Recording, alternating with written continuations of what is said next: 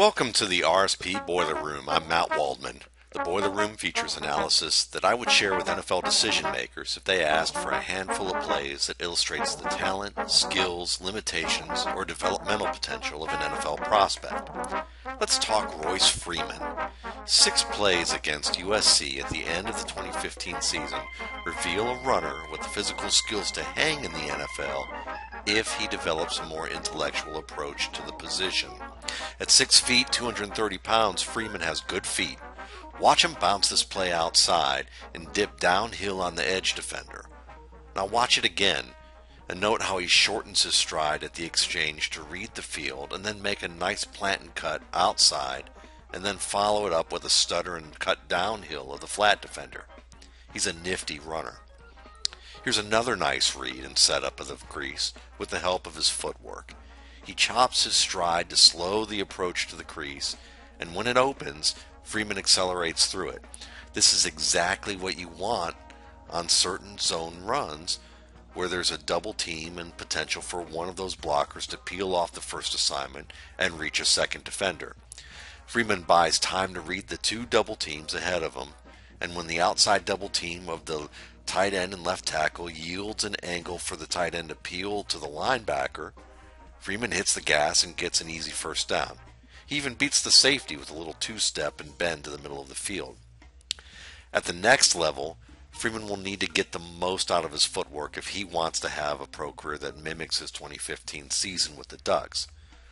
Watch him on the zone play with a tight end winding inside, and you'll notice the alteration of his stride once again to draw the linebacker to the middle before he bounces it to the edge. It's good footwork, but once Freeman reaches the Oregon 25, he lacks the jets to outrun the safety in pursuit from the far hash. Freeman has speed to produce in the NFL, but he's not a breakaway threat. To get the most from every play, he'll have to show strong skills at reading the line of scrimmage and understanding the nuts and bolts of the line play to create those creases, and he'll have to have mature decision making that incorporates the context of scheme design and down and distance. As of 2015, Freeman has more work ahead.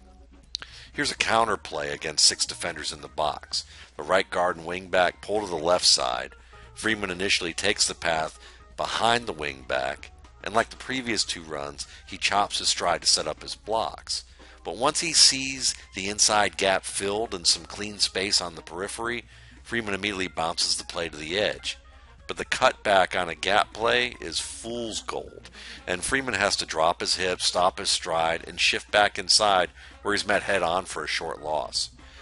Freeman's a 230-pound back with great yards after contact stats, but he's trying to get cute on a 2nd and 5 gap play. This won't go over well in the NFL. In this situation and play call, Freeman needs to do one of 2 things. Either 1, hit the gap up the middle, squares pads and push downhill so he can take what he can get and set up a 3rd and short for his team, which is the preferable choice here. But if he's going to bounce it outside, he needs to do it behind the guard's pulling block, and it's going to be something where he's got to set it up to continue that initial approach closer to the line of scrimmage, so he draws the defense to the middle and then bounces it outside where his pulling guard seals the edge. This isn't the only time Freeman doesn't follow the play design of a gap scheme. Here's an even more egregious decision of this type, also on a counter play. The right guard and tight end pull left as the quarterback and running back execute an exchange that's directed to the right side. But instead of Freeman setting up and executing the counter action, he continues to the right edge, going one-on-one with the edge containment 4 yards in the backfield. You can even see the quarterback react as if he expected Freeman to go a different direction than he did. Either this was a mix-up with the play call, or Freeman ignored the design. And it's not uncommon for star runners at the college level to lack thorough understanding of blocking schemes. At this level, they can get away with it because they have that top percentile athletic ability.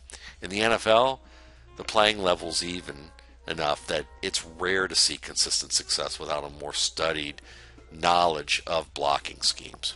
Although Freeman wins the edge on the containment, it's a minimal gain against the linebacker in pursuit.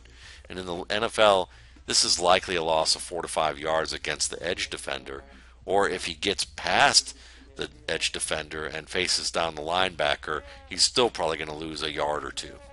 What you want to see from Freeman on a gap play is what he does here. He follows the right guard, spots the free defender unblocked in the crease, and then drops the pads into contact. Freeman attacks the defender at the 24 and pushes his way 3 yards to the 27. Freeman will have to take the workmanlike approach more often in the NFL. And he has the size, the pad level, the footwork, and the vision really to do it. What he needs is the maturity and understanding of all blocking schemes to become a true professional at it. Even if his 2015 tape doesn't reveal as polished of a runner as some may expect, I like what I've seen from Freeman. If he commits to becoming a student of the game, he can have a productive career on Sundays. Thanks again for watching the RSP Boiler Room. For more film room analysis, subscribe to the RSP Film Room channel on YouTube and follow my blog at www.mattwaldmanrsp.com.